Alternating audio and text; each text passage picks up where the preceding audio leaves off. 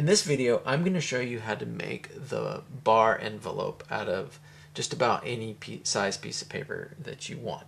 It has some really nice properties if you use an 8.5 by 11 sheet of paper, which I'll go into as I'm folding the model. Now, you may have seen similar folds to this out there. However, the process that I'm going to show you has a couple of nice properties, one of which is the color change on the bar of the envelope, which gives you a nice palette to work with if you want to use stickers, letters, embellishments, what have you. It's a really nice design feature. The other advantage to this folding process that I will show you is that you are able to use the entire width of the envelope. I've seen some other folds that actually don't allow you to use the entire width of the envelope, which is a little frustrating. So let's get started. For the first part of the demonstration, I'm just going to use a square piece of paper. Now, I am using an 8.5 by 8.5 square piece of paper. So I've taken an 8.5 by 11 sheet of paper and I've cut it into a square. And that has a really nice size when it's finished, and I'll explain that when we're done. So what you want to do is you want to find the side of the paper that you want to be the outside of the envelope. The bar of the envelope will be the back side. So what you want to do is you want to take the side that you want to be the majority of the envelope, and you want to have that facing down. Then you're just going to go ahead and fold the paper in half.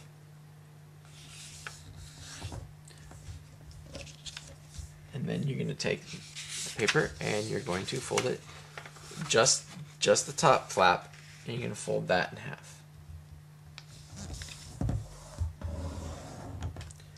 And then you're going to take, again, just this top piece and you're going to fold it in half.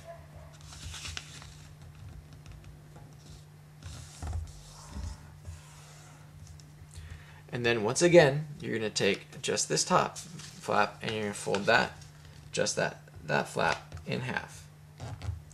And this part right here that you're folding will be the bar of the envelope.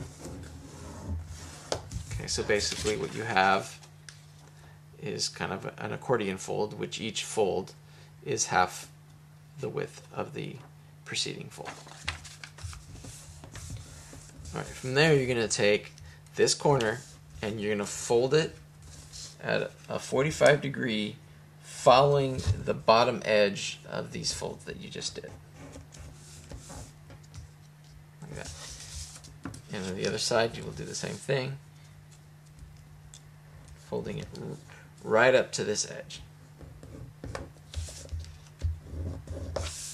Now what you want to do is open this up, just one fold open, and you're going to fold this right alongside this edge of the flap. So it should come to a point right here. And you want to make sure that this edge lines up with this edge so that you have a nice straight fold. And of course you can do the same thing on this side. You're going to take this and you're going to fold right along this edge, right all the way up. So you want to make sure you come to a point here and that this edge lines up with this edge.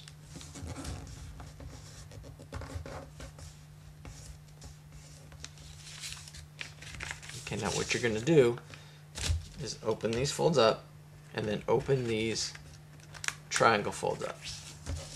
And you're going to open this flap, and while you do that, you're going to squash this open. So that's what you have. Again, you're going to take this, open it up, squashing this open. And then what you're going to do is you're going to take this flap here and just fold it down on the creases, the crease that you've already made, down like that. So you just fold this down on the crease you've already made. Now you're going to take this flap and you're going to fold it. Okay, you can see how we have this bottom part right here. We're going to fold this so it lines up right along that edge, like that. get that as nice against that, as tightly against that as possible. And again, on this side, we're going to take this corner and fold it so it lines up right against this edge.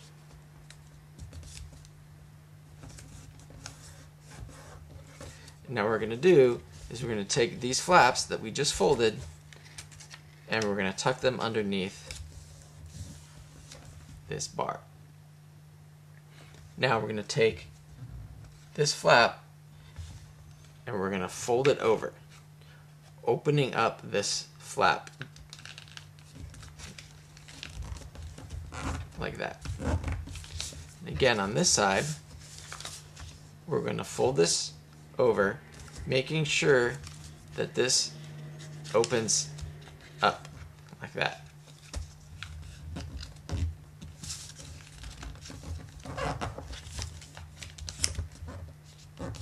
Now you're going to notice that your envelope's going to start puffing a little bit here.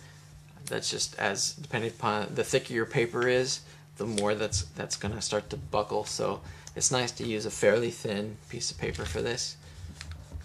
And then what you're going to do here is on this diagonal crease that you've made, you're going to take both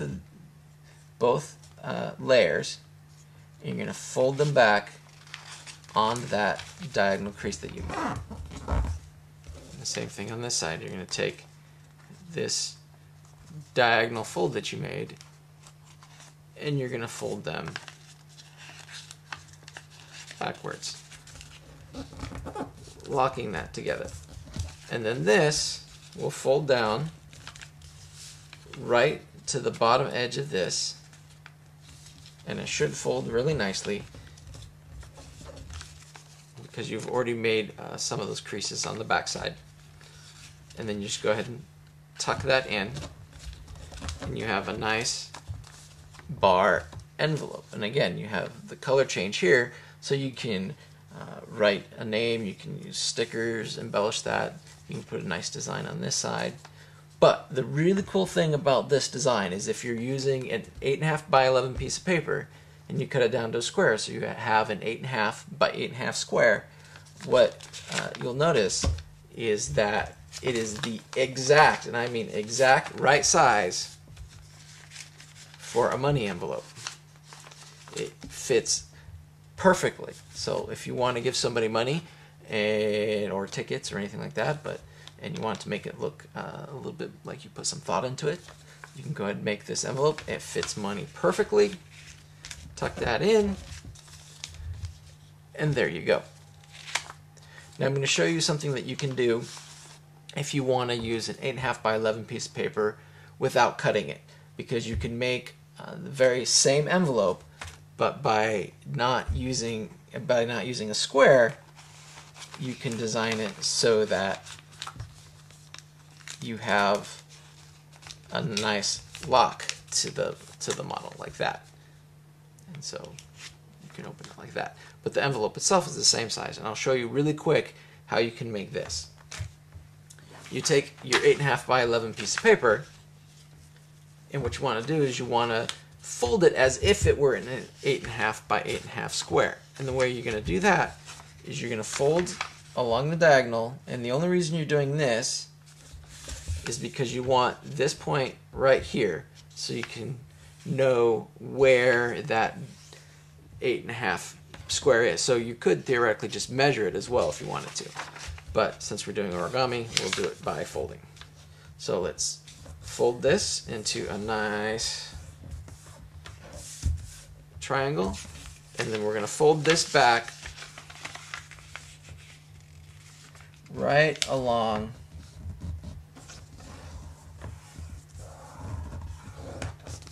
the edge of the fold that we made. Okay, so now that we have this point, we now will fold it like we just did the other model.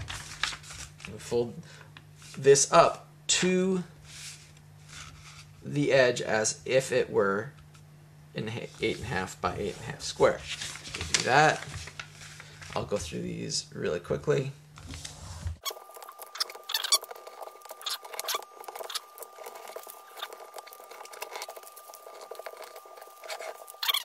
it's really not going to change at all, but you'll see the difference that it makes. When we fold it along this edge, of course this is going to go all the way over, and as we fold this along the edge, it's going to wrap around here, which is fine.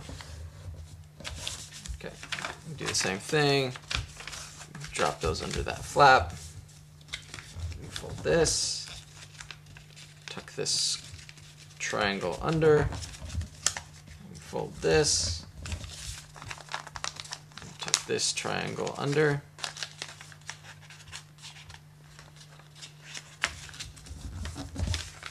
okay, now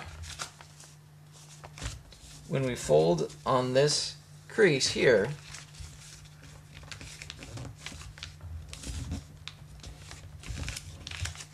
what we can do is we fold under right along this edge here, so we just fold it under, and then we just shove this until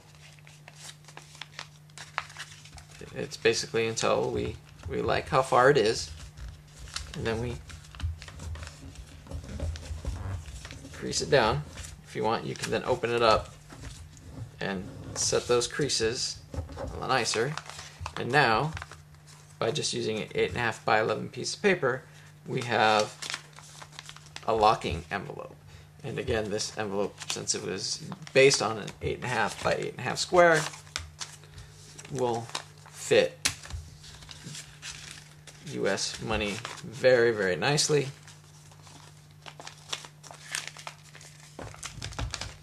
And you can lock it up, close it up, however you want.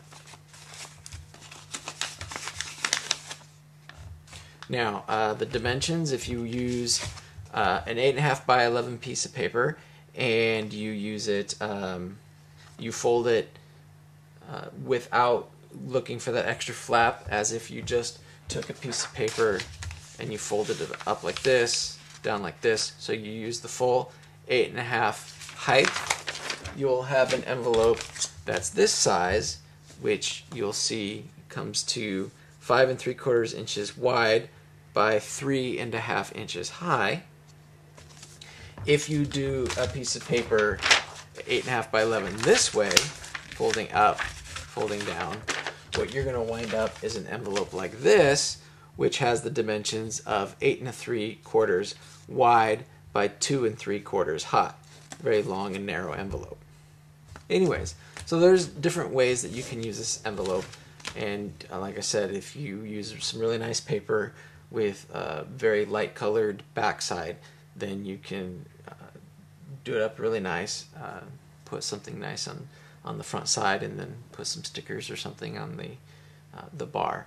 So have fun with this one.